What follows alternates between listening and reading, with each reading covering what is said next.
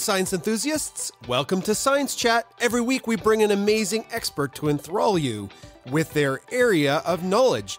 This week we have Michael Meyer, a research geographer and ecologist, and Michael's been to Siberia, and we're going to get into that today.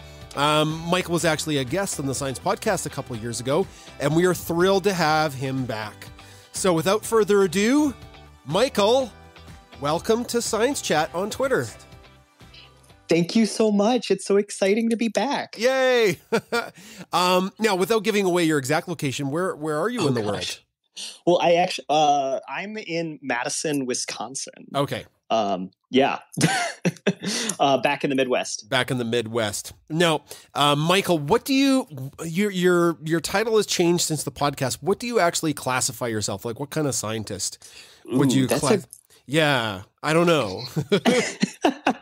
That's a great question. So I finished my PhD in Washington State, and it's like that dichotomy of what do you call yourself and what is on the contract that you signed. And when I started my new job, so I call myself a data intensive freshwater scientist. Right. Okay. And my official job title, I'm a Mendenhall Fellow with the U.S. Geological Survey, but my official title is Research Geographer, which basically means I work with large spatial data, or not even large sometimes, but just spatial data. Gotcha. Now, are you done your education, or are you continuing it with research? So I have completed my formal education. I actually graduated with the floofy hat and the robes a few weeks ago. But, congratulations! Thank you. It was lots of fun. So yeah, I'm a postdoc, which is kind of like Is that my goodness! So you're Dr. Michael Myers. I am Dr. Michael Meyer. I'm so sorry. The last time we chatted, you weren't quite done that yet. Oh my gosh, no. Well, super congratulations on that. Thank you. I think the whole spaces here are going to throw you some claps. There we go. Gosh. You see them happening? There we go. That's awesome. Oh, wow. Thanks, everyone. That's so cute. So you're a postdoc now, so that you're doing research after your doctorate. Okay. Gotcha. Yes.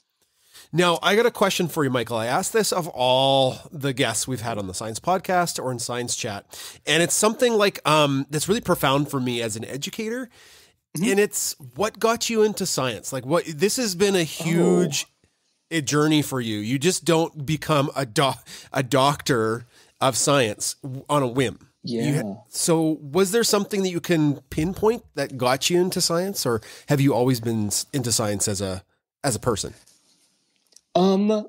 Yeah. Wow. Okay. I can think of like two ways of thinking about this. It's like what operationally got me into science. It doesn't matter. I'm just curious. And what actually got the energy for science. And the energy for science is it's kind of corny when I say it. I really enjoy solving, this is really what I did in my PhD, right? Through the more advanced research side. It's I really just enjoy solving really complex problems. But in the way that I think about it is especially when you're doing this type of research, you're solving problems that not many people, number one, have thought to ask, right? Or thought that they could get at the answer. So really what keeps me going is this new, all of the new things that are going on in the environmental sciences right now. And I'm, like I said, I classify myself as a data intensive freshwater scientist. So I'm happy to talk more about that, during this, however long we have today. Yeah, we'll get into that for sure. Yeah. Yeah. But it's definitely this explosion of environmental data that we all have access to literally at our fingertips. And we can now start to ask new, novel questions at super large spatial and temporal scales. So I'd say what it got the excitement into science was this chance to answer questions that no one 30, 40, 50 years ago would have probably thought that they could answer that type of question, and how we would go about actually solving those questions. So that's really what excites me. So are you a puzzle guy? Like you like puzzles? Actually, no. No? I hate puzzles with a passion. It's just like, oh God. Oh, whoops, wrong question. No, you want to know, it's the thing. It's like, I'm not a craft person because I'm like, what am I supposed to do with this puzzle now? Like, I solved it. Like, okay. Do I put it back in the box? It's like during the pandemic, I got into woodblock printing, and because pandemic hobbies. Yes. And so I started making woodblock prints of zooplankton, and I was like, what am I supposed to do with this now? Like, there's so many prints of zooplankton that I need in my, or let me rephrase that, bad prints of zooplankton in my apartment. So I'm like, oh, okay. But yeah, sorry to be that bubble burster. Well, everybody needs a hobby, and I build, like people who follow our family know that I build these intricate costumes, and my first ones are not great. Were not great at all. So yeah. Fair. Yeah. So, okay. Now continuing, kind of like with the questions I have, continuing, you got to work in Siberia. Could you talk a little bit about that? Because in re-listening to our chat, I could listen to you chat about Siberia for hours. Why were you there, and what was it like? Yeah. So why was I there? So for that moment, I was a Fulbright fellow, which is basically this fellowship funded through the U.S. Department of State Department. Mm-hmm. And at that time, or the fellowship that I was on was intended to support post-baccalaureate study or research. And I had worked with a lot of, it's a lot like that. This is like getting into operationally how I got into science, where the long story long is like, I was that typical like undergrad in biology, and I learned, and I wanted to be pre-med, and I learned that I really did not like working with sick people. It was not something that that I knew I wanted to do. I was more interested in solving the problems. And so I was like, okay, there's this new environmental science thing. I think I can do it. And the long story long is I had an opportunity through previous experiences to work at Lake Baikal through this exchange between the Russian Federation, Mongolia, and the U.S. Mm-hmm. And so that got me this internship at Baikal, and then that led to a successive internship at Lake Baikal, and then that led to this Fulbright fellowship.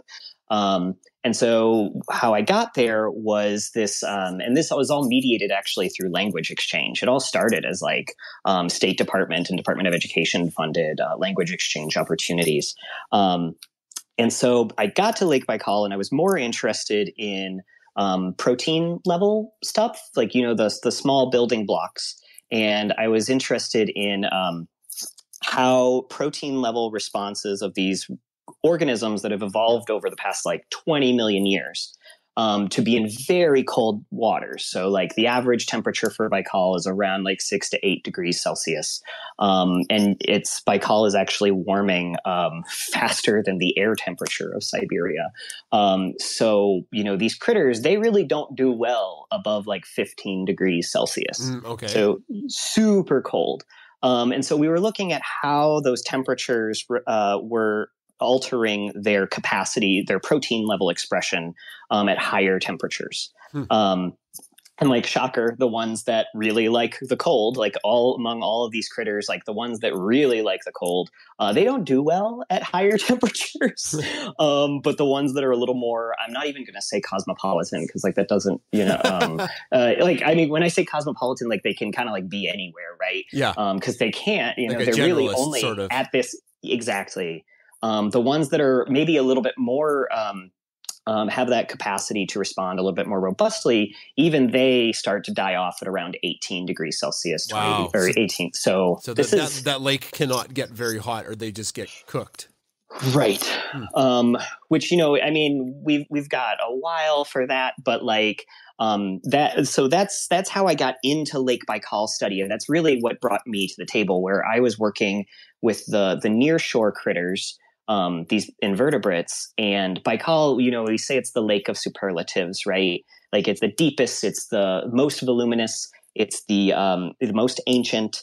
It's and I would argue, the most biodiverse lake in the world. And like these nearshore critters, so to date, there's 355 known species of amphipod at Lake Baikal.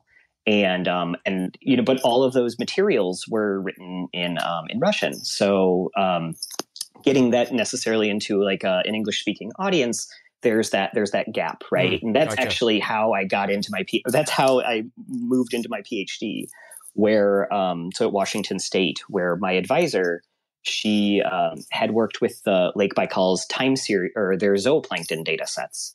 And just quick plug for the Baikal zooplankton. It's a very, very, very, very, very, I never use this word in science, especially unique.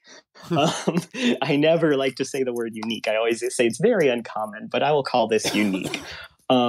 It's arguably the longest ecological time series that we have, especially for zooplankton. We're going back to 1945. We have weekly zooplankton counts to life Baikal stage. Yes, to like life stage of critter, not even like species of critter. Wow. And it's really just it started out as it's a great story. It started out as a mom and pop operation where it was this guy, and he started this time series in 1945. He was a researcher at the university. Then his daughter took it over, and when he passed away, and then her daughter took it over when she passed away. And then her graduate student took it over when she passed away. Wow. So it's really this rich time series that is, people like myself who are trained in, and especially my advisor, who work with these, like my PhD advisor, we work with these data intensive methods that are designed for like not having a lot of data, right? Like we've had to make really complicated statistics to handle like not having those rich data resources. However, it's when you get those rich data resources, you don't need the fancy statistics. Because it's what we've all dreamed about. You just got you have so much data. It's just there. Yeah. You can work with it. And but that was the zooplankton. And she said, I would really like to get involved in the nearshore critters because she had been working with the offshore. And so that's really how this collaboration at Lake Baikal started, where I was this guy looking for a PhD and looking for PhD opportunities. And I had expertise and a lot of contacts with nearshore ecological communities at Lake Baikal. And we had a lot of expertise with like the methods as well as the rich offshore community data. So hopefully that answers your original question. Yeah, it does. And what blows my mind is just like, okay, your research with these nearshore critters is fascinating, and all of this data set's really cool. As somebody that had never heard of Lake Baikal, I went down the rabbit hole. Like this lake is unbelievable. It's just so deep, and there's things that live there that don't live anywhere else in the world. Like, there's a type of seal you talked about that lives around Lake Baikal. Yes, the world's only exclusively freshwater seal. Did you get to see it? Did you get to see any? Oh yes. Yeah, you did? Yeah, you get to see them. I mean, like not necessarily up close, unless if you go to like the zoo or something like that. Okay. But like, especially if you're on the shore, you just like look out and maybe about like 2 kilometers offshore, you'll see a little head poking out of the water. And then you'll see the tails when they dive back down. So you took this data, and you had some really interesting conclusions, and this moved forward into your work back in the United States. Am I on the right time scale? Okay, gotcha. Yeah. So you were obviously there in the summer, or were you there over the winter? So a lot of my field work was in the summer. Right. However, I have worked there in the winter. How'd that go for you? Hey, you folks, a lot of you folks are in Canada, so like I can't really say much. But when I moved there in September. That was September. So I lived all in all at Lake Baikal about 2.5 years. Right.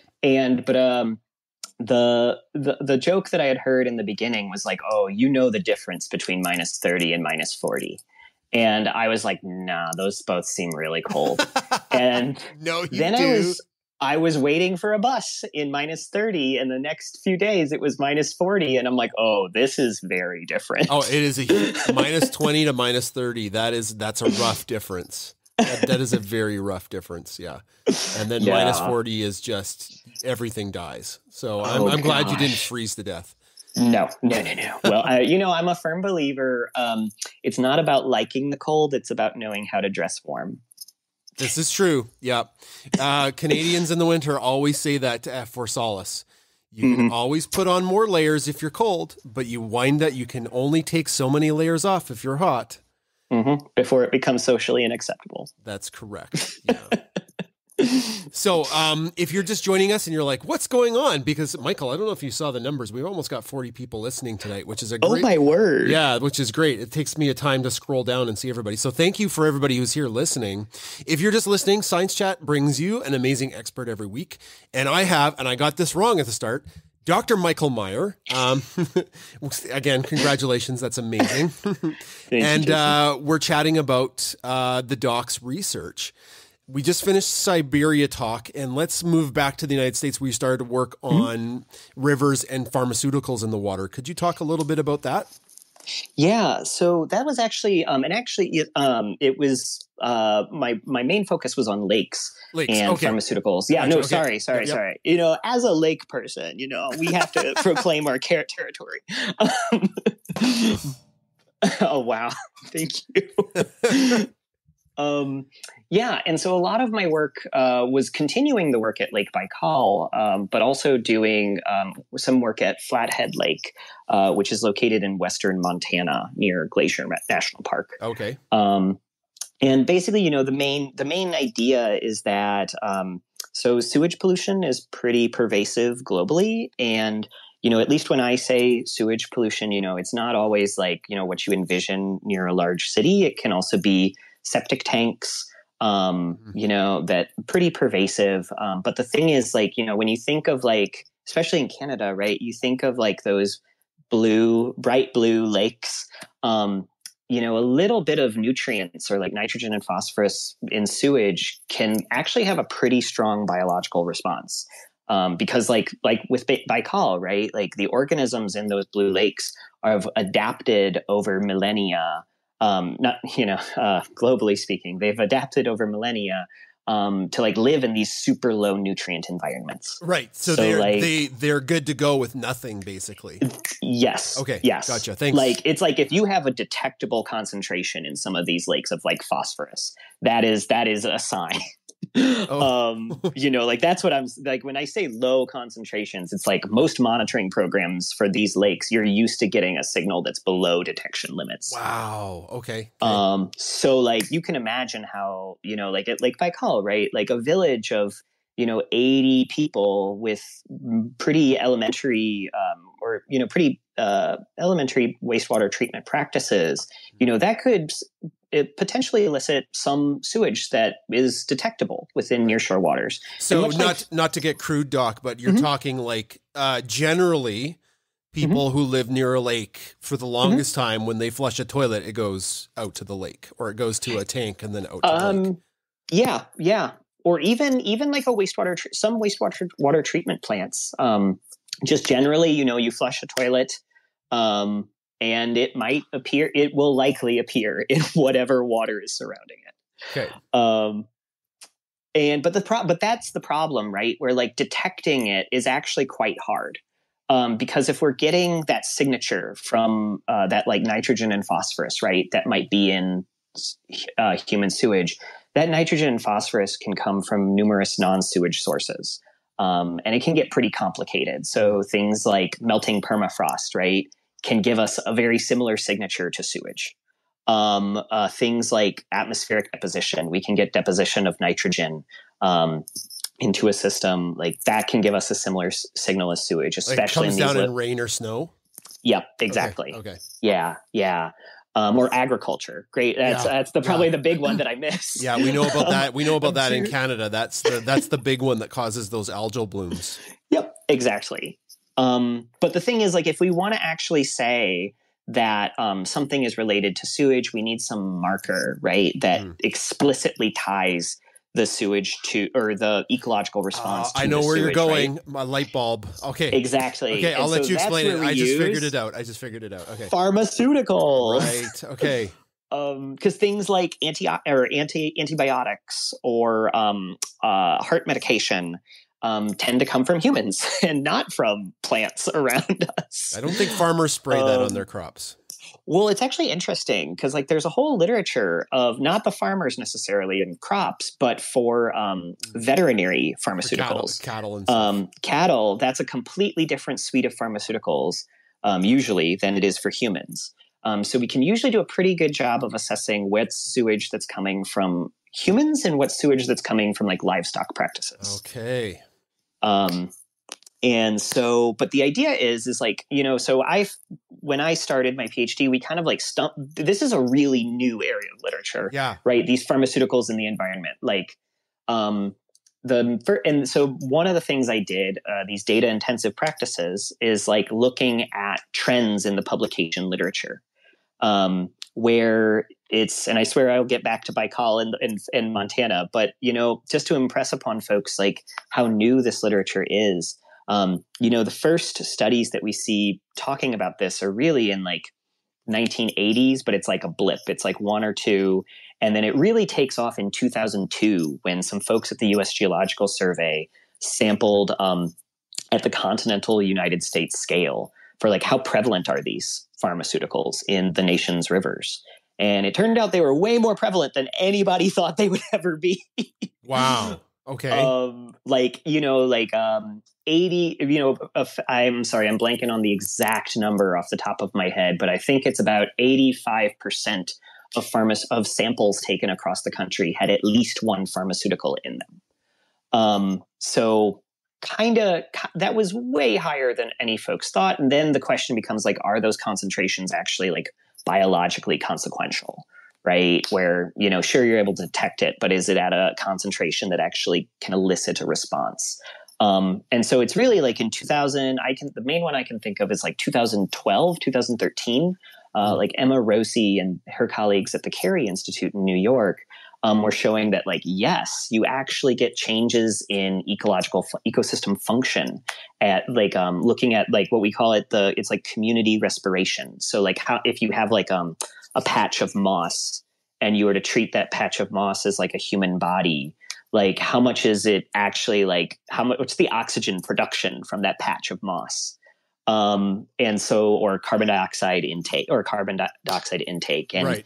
You actually see differences in algae that grows on rocks for even concentrations as low as like 10 micrograms per liter. Or I'm sorry, 10 nanograms per liter. And this is like, sorry, Doc, this is like random pharmaceuticals, right? Not like a specific like even things like caffeine. Right? Really? Like we all drink caffeine. If you drink coffee, you drink tea, a lot of caffeine. Right? No, like even, you know, and this is not me saying like, oh, wastewater treatment plants and septic tanks need to do a better job. Cause like I'm a firm believer that like the folks who plan wastewater treatment plants, they do amazing work to get stuff that comes in at super high concentrations and have it flow out at super low concentrations. Yes. But even if they get 99.5% of it, you know, what my work is showing, what tons of other work, you know, I stand on the shoulder of giants and like their works. It's that, you know, that 1%, that 0.5% that leaves the waste, however you're handling your wastewater, we still have an ecological response to that. It's affecting the environment. It's affecting the things that are alive. Exactly. And we don't always know the way that it's gonna go. Like, is it necessarily like a deleterious, like, is it a bad response? Yeah. Consequence? I mean, I reserve those judgments for the people that want to make those judgments. But I'm like, the fact of the matter is we can measure it. And that's something that, you know, at least 10 years ago, we wouldn't have necessarily thought. Yeah, I can't imagine caffeine with like if the moss has too much caffeine, it's not going to like speed up how much it moves. but it could get all like a jittery moss. Oh, hey guys, like it's time to do moss stuff way faster than normal. Right. But obviously it could affect the cellular respiration photosynthesis of that organism. So totally. Yeah. And like, you know, and even if like the tropical plants literature, like terrestrial plants, you know, plants that produce caffeine use it as a toxicant to kill other plants around it. That humans are like, we need to drink this every morning to stay awake. Exactly. So, so there's that, you know, and just, you know, there's so much literature on this now, but like what the synthesis was of about, you know, 7,000 studies for pharmaceuticals in the environment, about 85% of those studies have happened since 2015. And it's like, whoa, there's so much out there, but we've been studying it for a pretty short amount of time.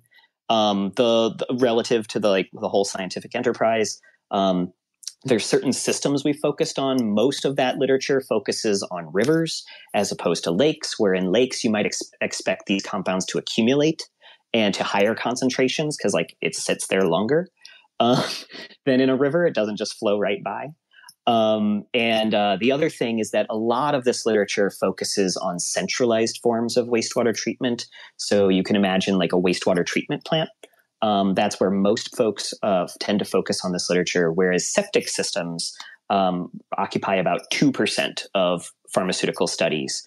And that's, you know, it's kind of an imbalance because, you know, when you think about it, but the U.S., it's about 20 to 25% of the U.S. is on some form of septic system or decentralized wastewater treatment. Really? It's that high? Wow. Oh, yeah. And ditto for Europe. Like these are, you know, still very common forms of wastewater treatment that are oftentimes less regulated or at least like have less data on them. Let's say that they have less data on them than a centralized form of wastewater treatment. Well, like Michael, we live on a farm, right? So our wastewater, the farmhouse has an ancient septic field, and we actually have a pump out. We've got a septic tank and a pump out. So not to get too gross, but the solids stay behind and the liquids get pumped out, you know, a few ways away from the house, and everything grows real nice over there, and nobody comes to check it.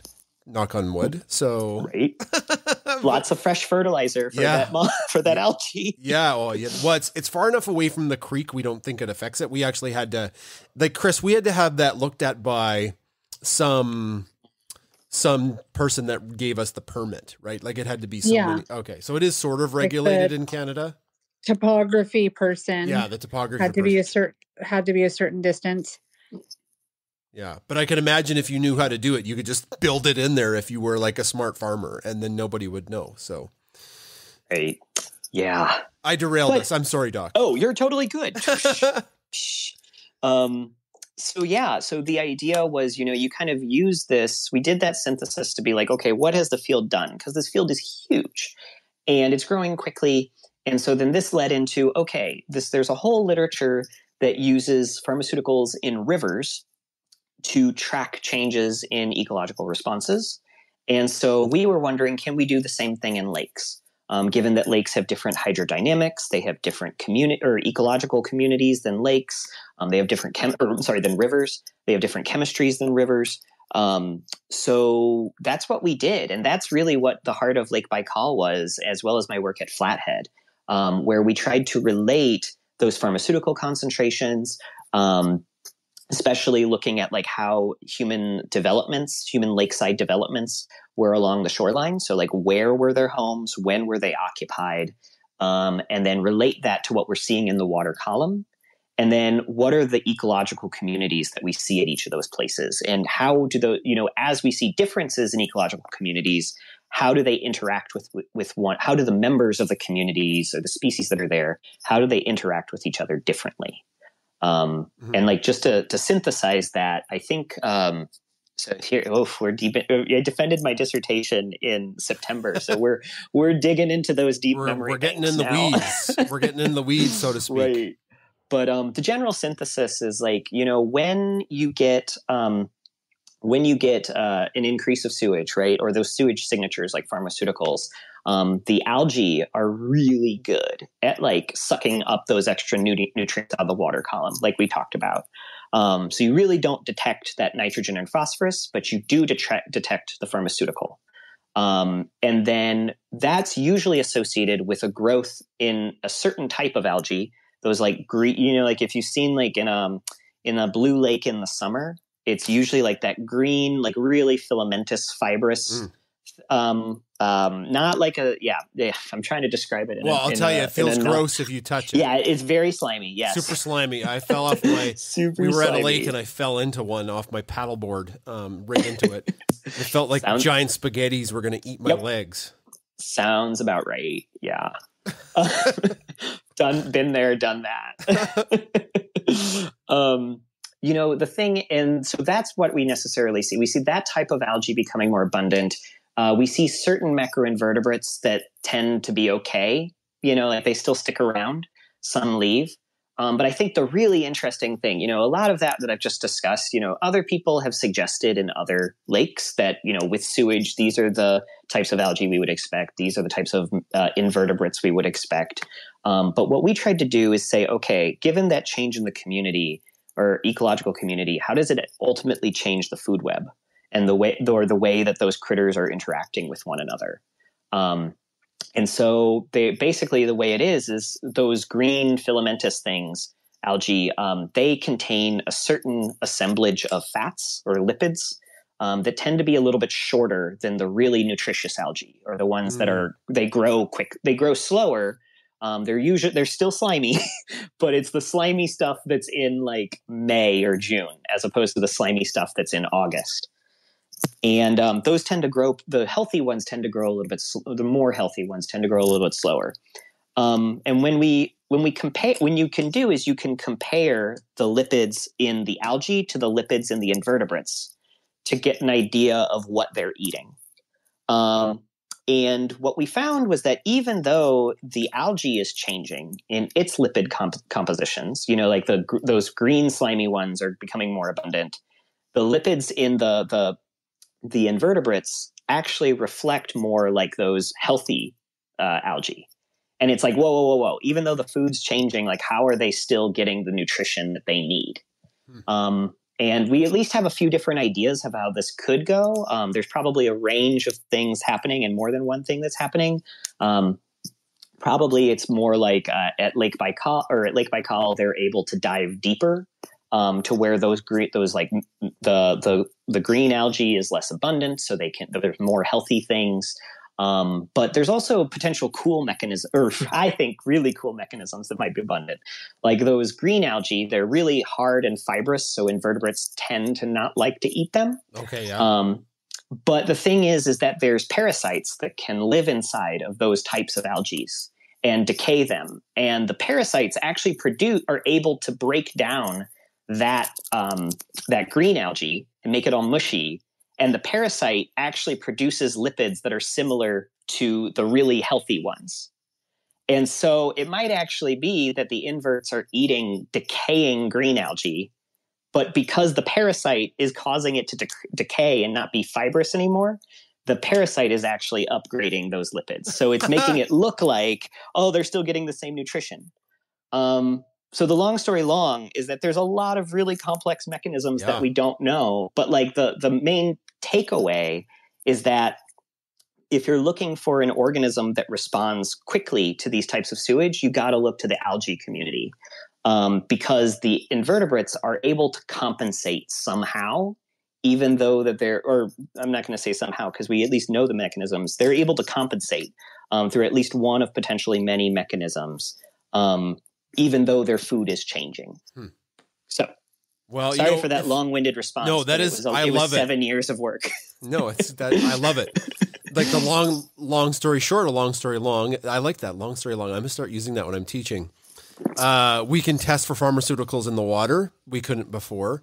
They're affecting stuff, and it's causing complex reactions, which create more questions than answers right now for you. Yeah, totally. Cool. Well, that's what science is, right? Usually you overturn a rock and you're like, well, what's that? And you just gotta keep going. Exactly. You know, I'd like to think of myself as pretty hardy, but if like my food changed to something that I didn't like to eat, I'd probably get a little depressed. Like if I had to eat kale every day, I think I'd quit. I think I would quit because I hate kale. And Chris knows this because I've refused to eat it. It tastes like aspirin and it's spiky. So whoever thought we should eat kale was a weird person. Can't help you with that one. Are you a kale person? You like kale? I've been known to eat some kale. Yeah. I've not been known to crave kale. Right. Is that fair? Yeah. Do you know my favorite way to cook kale, Michael? Do tell. Well, you put a little bit of butter in the pan and you put the kale in there so it slides right into the garbage, right? That's how the best way. Okay. All right. So moving on. Oh, right. Let's do a reset. I got so enthralled with what you're talking about and got a little goofy there. We are chatting with Dr. Michael Meyer, who's a researcher ecologist, and he just finished talking about how there's pharmaceuticals in the water and they're affecting the algae, which is this cascade effect throughout the ecosystem. Would you be able to talk a little bit about what you do with your the new stuff you're working on? Sure, yeah. Okay, and then we'll open up the floor to questions from the audience. So sounds good. Go ahead, Doc. Do you also need to check hockey scores? Oh, I have been in the background. I cannot. It is ridiculous. I was like going to start. It is 6-3 for the Avalanche right now, and they're and they're on the power play. I've been tweeting in the background through our account because I'm helping out this other service dog that it's a weird thing, but this amazing lady, her name's Marla. She has a service dog named Kuno, and Kuno live tweets Oilers games, and we're helping tonight.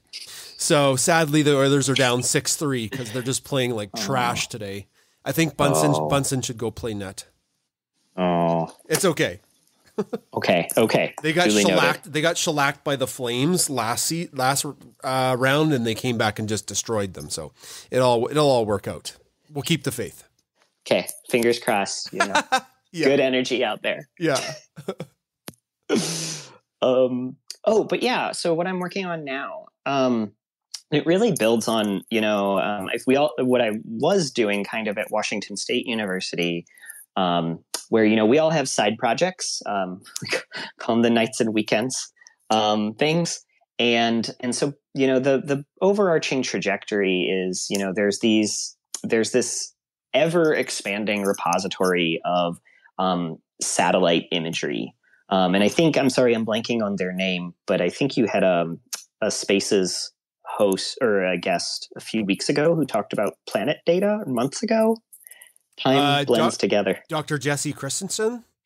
I think so, yeah. Are you talking planets or plant data? Planet. Oh, planet, yeah. It was satellite imagery. Dr. Tanya Harrison. She works with the satellite imagery of Earth. Yes. Planet it's called. Yes. Planet, yeah. That's so it's that space.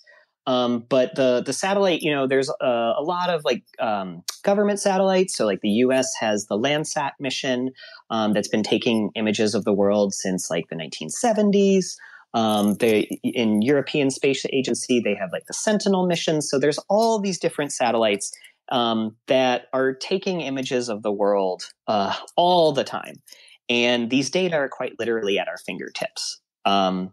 And the thing is, folks like myself, a lot of folks like myself, freshwater scientists, we would love to work with these data. But the thing is, they're really hard to work with, at least given the training that most freshwater scientists have.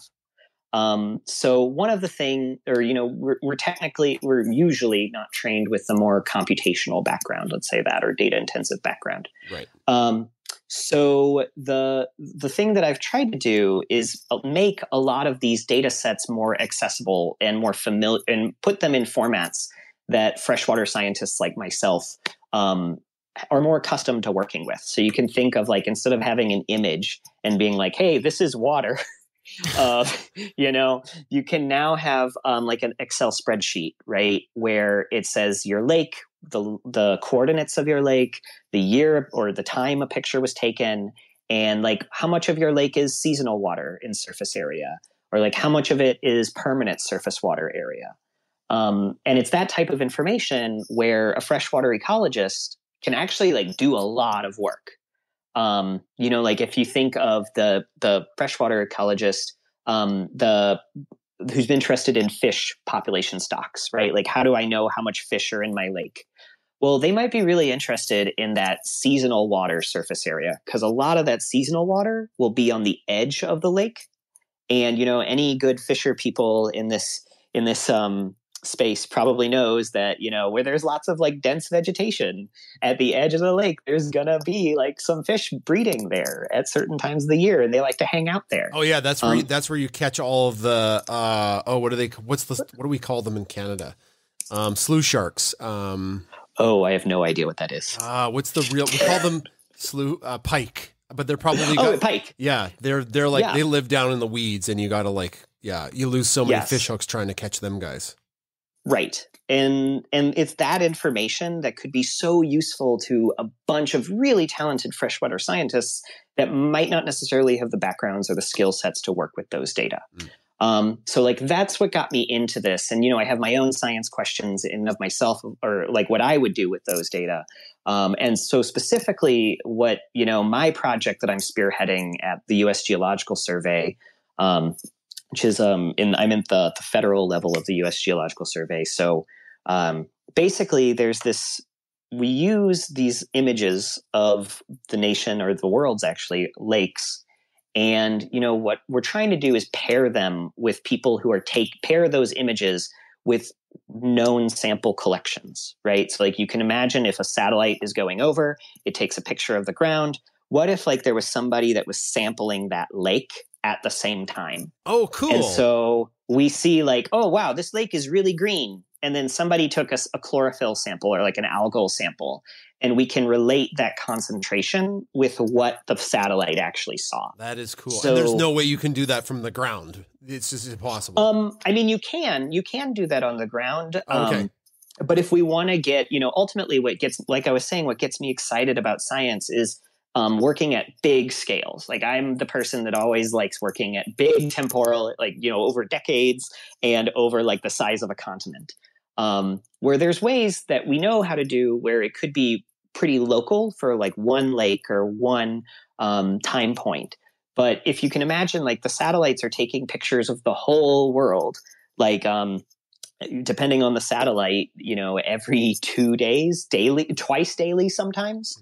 Mm-hmm. And so we could use those pictures and that relationship that we built for like where we know the concentration and the image to try to expand that insight across multiple lakes. So like, for example, one thing that I'm leading is there's this concept in freshwater science called nutrient color paradigm. Sounds really fancy, but I'm going to try to like explain it succinctly. Where like basically there's like 4 types of lakes. There's brown lakes, there's blue lakes, there's green lakes, and there's this thing called murky lakes, which is like, right? It's a weird name. I still don't like it. I don't like it. It's like a lake that's both brown and green, but it's just called murky. Okay. But the idea is like, to a regular person that probably doesn't mean a lot. Like you say, oh, well, it's a brown lake. But like to somebody who is a limnologist, and limnologist being like study of inland waters, that's all that word means. Like the word, if I say, oh, this is a blue oligotrophic lake, a limnologist will think of that and be like, okay, I immediately know what's the concentration of nutrients in that system. I know like what's the oxygen like in that system. I know the physics of that system. I know the food web, the chemistry, all of that information. But all of it goes back to just knowing the color of a lake. Is it brown? Is it blue? Is it green? And so when I kind of pitched myself for this position, this postdoctoral position, I said like, if we can create these sort of statistical models that can take the color of a system and tell us the probability that it's like blue, green, or brown, a freshwater scientist can like go way super far with that. And so it's a pretty like, I'm not going to say like basic because I hate the word basic. Like it's a fundamental idea of like, can we really merge the remote sensing technology that's been happening for like 50 years now, if we consider the Landsat imagery, where we have, for especially since 2000, we have a 30-meter pixel image of the world every 2 weeks, essentially. And then can we use some of these local, like in situ, or these local samples to ultimately expand, what proportion of across a continent, what proportion of lakes are blue and green and brown, and how have they been changing through time? Oh, that is such a cool thing, because then you get the progression on a massive scale.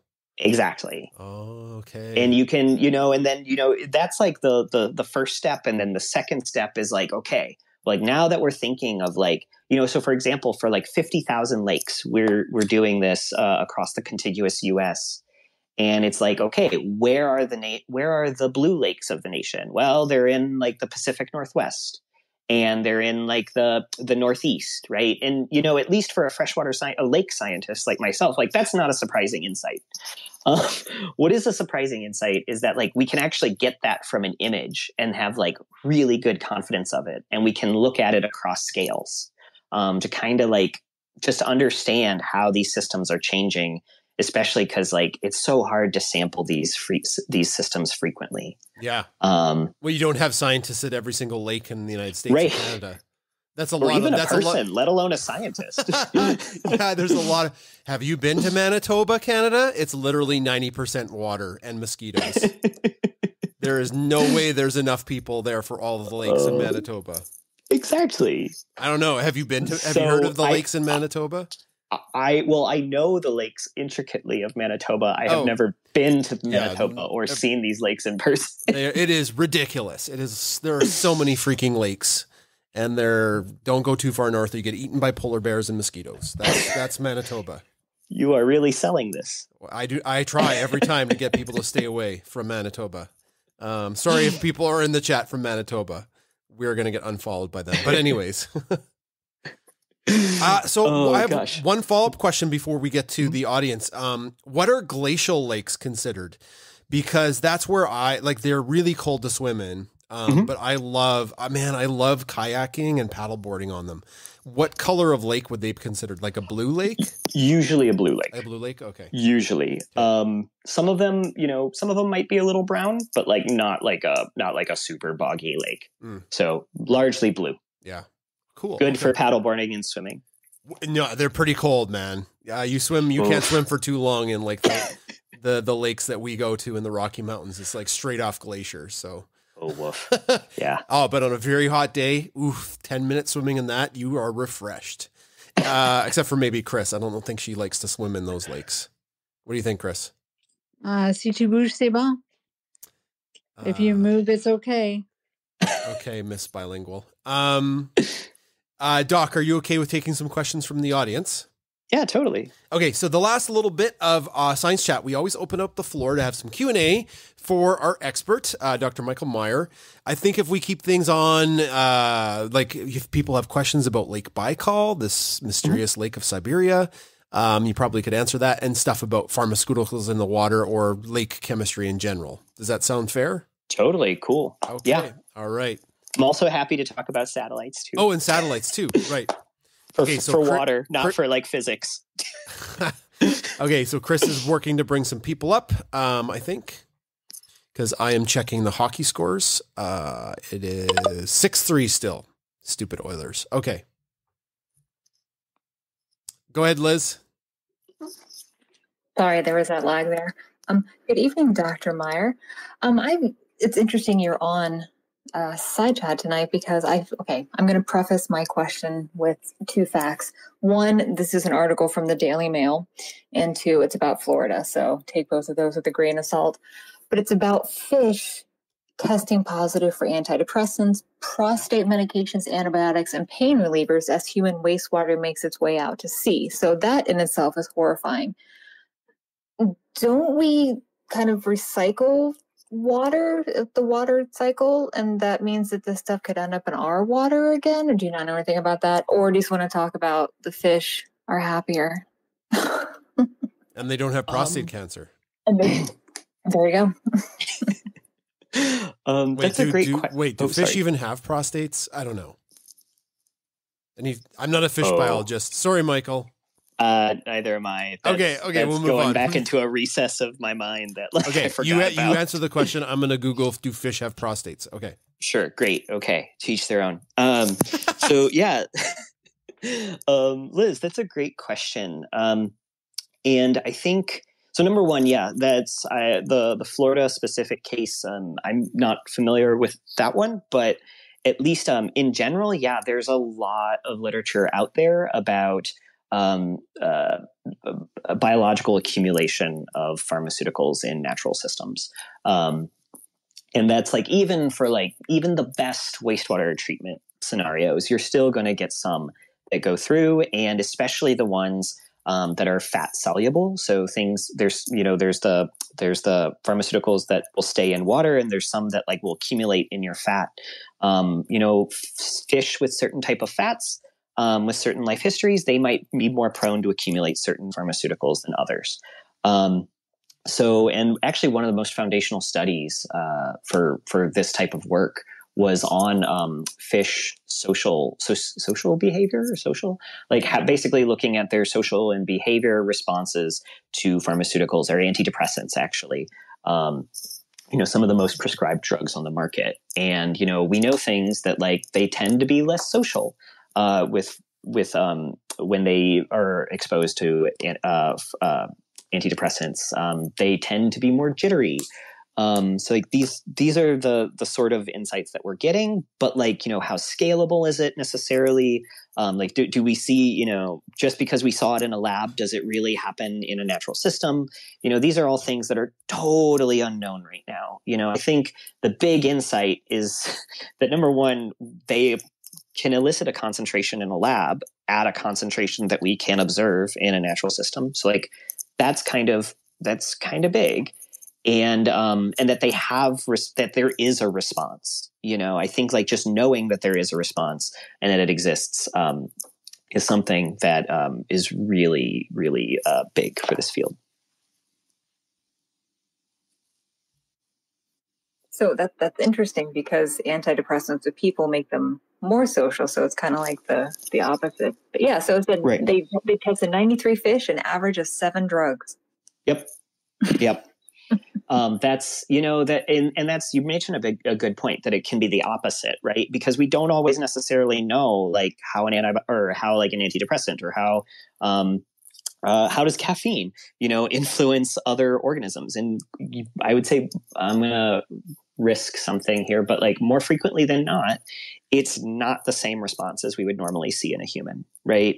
And like you said, 7 different pharmaceuticals. The thing I think that's important to keep in mind is that, pharmaceutical developers they design pharmaceuticals to work at a specific concentration, right? And, if you go above or below that concentration, especially in the presence of another pharmaceutical, you can get a completely unexpected response. And exactly what are those other 7, or what are the other pharmaceuticals that study didn't even test for, that might be in the fish, that might be giving us a response? That's something that we need to keep in mind. But just the general disclaimer that I will also add is I'm not saying by any means that folks should not take their medications. Please take your medication, any kind of medication that you need. I think the main takeaway from things like this is, number one, the way you treat your sewage and the way that you dispose of your pharmaceuticals actually matter.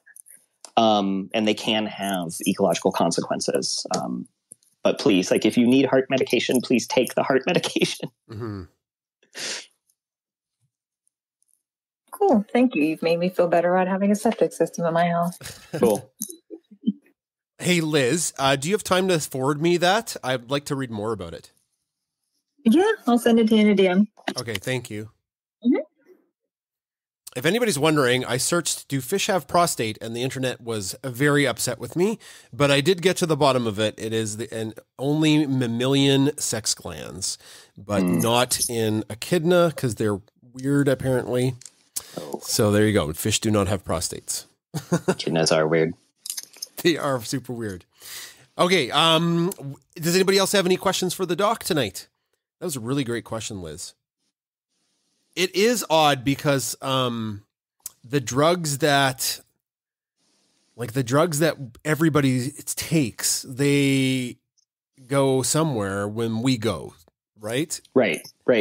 And I'm just wondering, like, if it's worse around huge, massive cities, like, I don't know, comparable like New York to where we live, or if it's harder to test because New York's close to the ocean. Like, there's all these other factors too, right? Right. Yeah. And that's once again a great question. At least I don't think, number one, there was a study on something about this, or at least adjacent, but I think something that we're really missing good data on are septic systems. Like, we know what wastewater treatment plants are like near larger cities, because that tends to be well indexed. We know, it's easily searchable. Yeah. Pretty easily searchable. It's not for like more rural or less urban areas. So that's number one. And then number two, I'm still a firm believer that it's like, even like pretty elementary septic system, it does something, right? Maybe it doesn't do the 99.5% like a wastewater treatment plant, but it does like 70 to 80%. And like, that's at least better than putting sewage directly into the ground. Yeah, open right? sewage. Yeah, open sewage dumping. Right. Yeah, a la medieval times with the chamber bucket. Right. Or like even like like a cesspool type situation, which is but that's what you will see in Baikal or in Siberia, like, in these towns of like villages of like 80 people, right? It's very cesspool oriented. And because like it's Siberia, it's hard to get stuff there. Yeah, exactly. But like, I think the thing is, like, the concentrations that we were measuring in Baikal, they're super low. I want to underscore that, super, super, super low. But like, the concentration on a per person basis is like equivalent to what you might observe outside Seattle or Chicago. And I think the main takeaway is it's like the way you process your sewage actually matters. Where, even if it's a low population, you still have a low sewage signal. Maybe solution to pollution is dilution, right? But also, wastewater treatments do like a really good job on average. Awesome. Who's our next speaker, Chris? So I'm looking at the time and I want to honor the time. That's right. It's 7:58. We have Paula, Kathy, and Karen that I brought up to speak, but we have two other people who have requested. Okay, so we'll see what the time's like after we get through those speakers so we can honor the doc's time. Well, thank you. Michael, is it okay if we go for another 15 minutes? Are you okay with that? Totally fine. Okay. It's all good. So over who is first? Paula, did you say? Or Karen or Kim? Yeah, I said Paula, Kathy, Karen. Okay. Hi. Hi, everybody. Good evening. Good evening, Dr. Mike. Nice to have you on tonight. I have a general question. I almost was going to ask what Jason just asked, because population would obviously affect all these pharmaceuticals in the water, because you always see these advertisements, don't flush your medicine down the toilet, But I was thinking, like, you see these beautiful green lakes in Banff, and then you see things. I'm from Connecticut, so we have, a lot of beautiful lakes up north in Vermont, or even going up to the Superior Lakes in Michigan and such. Do you find that, because those are a little bit, are they any more conservative in those lakes as far as having, pharmaceuticals in them, or is it something that's going to eventually get them all? Because you kind of feel that, there should be something to protect some of these pristine areas, and yet look at the Cape, because the Cape has got a really bad problem with their sewage, and they had to have new regulations for all their septic tanks. So if you were trying to buy an older home, a lot of them, like you said, had these systems that were ancient, and they had to be all totally upgraded. So I just wanted to know what you felt about that. That's a great question, Paula. And I think, especially for lakes, and, like I was saying, a lot of this is such a new literature where we don't necessarily have the data, right, to like make, I think, a really informed decision. But I think what we have learned is that, pharmaceuticals are globally, or sewage pollution, pharmaceuticals are globally pervasive. And it would not surprise me that like any system, I don't like to say the word pristine, just because it's, that's just me as a science person. Like it's too squishy of a word, for me, but even like Siberia, right, we'll still find them with, 80, 200, 600 people, right? And it would not surprise me, in Montana, right? Like outside Glacier National Park, there's a lot of people that visit Glacier National Park, but we still find pharmaceuticals at very low concentrations. So like, it would not surprise me, but we're really missing the data to really extrapolate like how prevalent are these at like a fine spatial scale. There's been some pretty good like coarse spatial scale. There was a really good coarse spatial scale study that came out in February of this year. That was really the most robust global synthesis of pharmaceuticals in natural systems that I've seen. But yeah, we're really data limited. And a lot of that goes back to just being so expensive and so time intensive to run these samples. And I hate to say that because like, everybody wants to like, no, is my lake, is there sewage in my lake or something like that? But the thing is, it's, I'm a realist at some point, how do we have finite resources. How do we do the most with our finite resources? Right.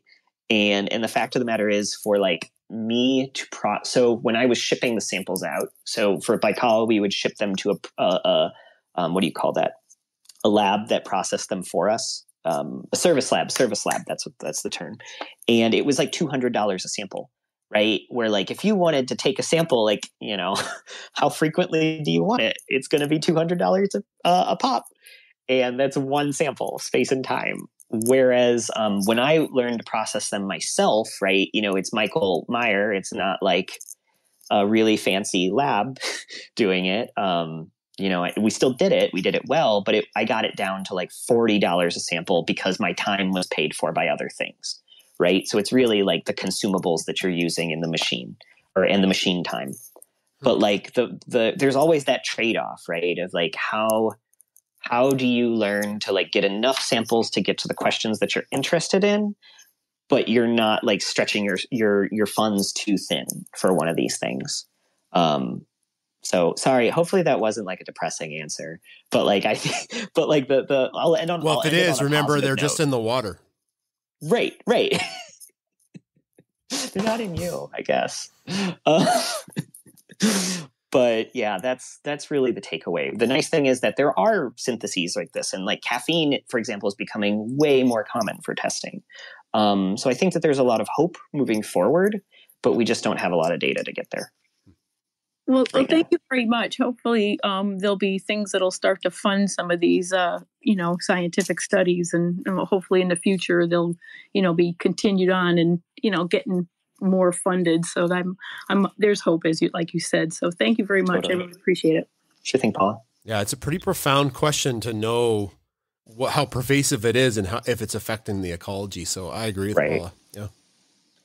And one more thing is, Paula, we also have a lot of data on like that you can, like I said, from the US government, you can download it when there's a caffeine sample or something like that that's taken. But the thing is, it's like it can be a little biased because you tend to have more samples where things go wrong. We don't have a lot of samples for like, there was nothing wrong in this system. So, I think that is very much an unknown of like for systems that don't have problems or at least visible problems, what are the pharmaceutical concentrations like? And that's just not pharmaceuticals. That's like a lot of things. Okay. Is it Kathy next, Chris? Yeah, Kathy is next, then Karen. Hi, Kathy. Hi there. I live in Minnesota, land of 10,000 lakes. Actually, it's literally on our license plates. Nice. And it's really more than that. And I'm fortunate enough to live on barely a lake. In a suburb of the Twin Cities. And I'm wondering if you can help me distinguish between a brown lake and a murky lake. Because our particular lake has golf course runoff into it. There's a small portion of a golf course on one end of this very tiny lake. And I'm wondering what the difference is between those two. Yeah, that's a great question. And, it's a hard question to answer, even for like somebody that's, like myself, that's spent a lot of time working with these types of things. So the definition wise, a brown lake and a murky lake. A murky lake would have more algae growing in it than a brown lake. So that's number one. The way that you would like visually look at it, it's hard to tell sometimes, right? Visually it's like there's lots of algae, but like there's also lots of maybe like sediment. So like if there's a river that flows into it and the river's brown, it's like mixing with all of that. So like murky lakes can be hard to identify by sight, which is why from satellites it's really hard. It's really, really, really, really hard to identify them by satellites. And they're sorry to interrupt you, Kathy. No. I think something that's cool with these murky lakes is that like it's kind of a new type of lake. Or it's a lake that like not a lot of people have thought about, let's say, because they behave completely differently than like brown lakes or green lakes. They oftentimes have more productivity, like more like algae, more zooplankton critters in them than like a green lake, which is kind of bizarre for like a freshwater scientist to think about. We don't necessarily know why. But they don't necessarily have like higher level organisms. So they don't really have more fish, but they do have a lot of zooplankton. And it's kind of bizarre. And there's really a study, given that you're in Minnesota, I'm trying to like remember the distribution of like where these lakes usually are. And like Minnesota is probably in that range of like the Dakotas and Minnesota of where we tend to see murky systems. And it's often associated with high sediment inputs, high sediment inputs as well as lots of fertilizer at the same time. Does that help at least? Oh, it helps a lot. We definitely have a lot of algae and a lot more growing on it than used to be. We used to have many more water lilies and things. And yet we have egrets and herons and muskrats. Oh, cool. We have 2 swans, white swans that live on it, and Canadian geese. Thank you very much, Canada. And ducks. So we have a lot of wildlife in it, but it's really, it appears to be a mess. I just don't know if it is. Right. So I'll just do a little more studying on it, just look at some things, look for some things to read. So thank you very much. I really love to talk tonight. Awesome. Thank you. Yeah. And like when I say they're new, like I remember there was a paper that came out in 2018 that really brought the attention of murky lakes into like the national context. And I remember a lot of folks when they read that were like, murky lakes, that's not one of the types of lakes. It's red, green, and brown. or it's blue, green, and brown. And it's like, no, this is actually a thing. And those are, among the 4 classes that are growing, that are changing nationally. Murky lakes seem to be the one group that is growing the fastest, and they're the hardest to track. So, they're still not common by any means, but if you look at the proportion through time, they're the group that seems to be growing the fastest. Great. Thank you so much. Sure thing. It's not a great marketing tool if you have your lake denoted a murky lake. Like, come to Lake Bunsen. It's murky. Everybody's like, I don't think so. I don't want to swim in a murky lake. But there's probably nothing wrong with them. Don't know. Future study is needed. Money, please. Okay, I think we'll have only one more question, and there's 2 people that are requesting the mic. Michael, would it be okay if they DM'd you their question? Sure. Is that okay? Do you have time? Sure, of course. Karen just dropped down. She's gone. Okay, it was Karen, right? Karen was next. So it was Karen who was next. yeah, Karen's dropped off though. Okay, and then it was Kimberly Bond, but she's dropped down, and so now we have Dawn. Okay, so we can finish with Dawn's question then. Oh, and I have to let her talk. Yeah. So we're just bringing Dawn up to ask her question or their question. Hi. Hi, Dawn. How are you? We're good. Thank you for taking my question. You may have answered me in my private message, but I was asking if the water you were talking about, the kind of blue and slimy, if that's the blue-green algae that we're having so much trouble with for dogs and the toxin. Yeah. So actually, with what I was referring to with the algae, it's not necessarily blue-green algae. These are really like they're called green algae, not blue-green algae. So they're not toxic. They're more, we call them like a nuisance algae as opposed to a harmful algae. Okay. So yeah, but it's the blue greens are they're not phylogenetically related, but like it's the same process that you would get more blue greens, where like, you could imagine if there's a ton of sewage entering the system, you might eventually get more blue greens. But these are specifically the green algae that seem to be really good at sucking up extra nutrients. Okay. Thank you. Sure thing. Kind of like how Puppy Beaker was more of a nuisance than she was deadly. Oh. Got it. Typical puppy. Yeah. All right. So to respect our guests' time, I think we'll wrap up the space now. Cool. Yeah. Doc, thanks so much for joining us tonight for Science Chat. It was great to catch up with you again. Congratulations on your doctorate. It was thank you. Fascinating discussion.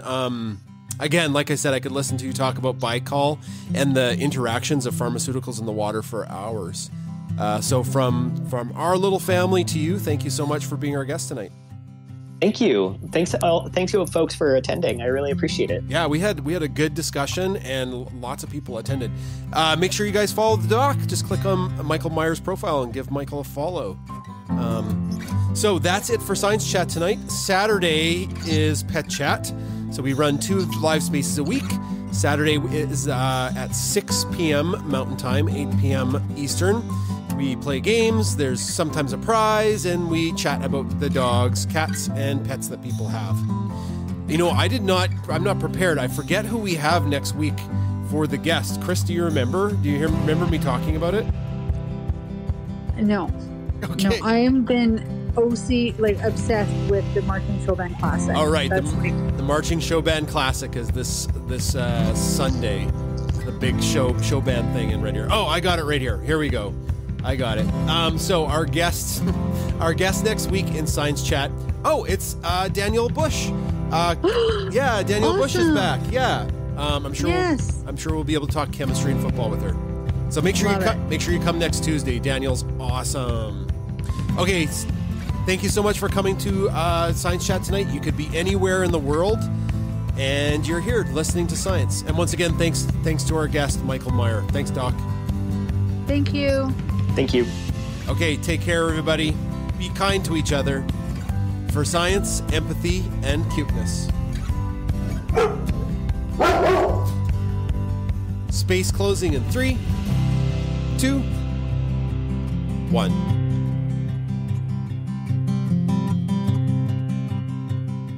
I was waiting for the meow. What? The meow? Yeah. We don't have a meow. You need the meow at the end. Was that you? No. That was Paula. I think that was Paula. Oh my goodness.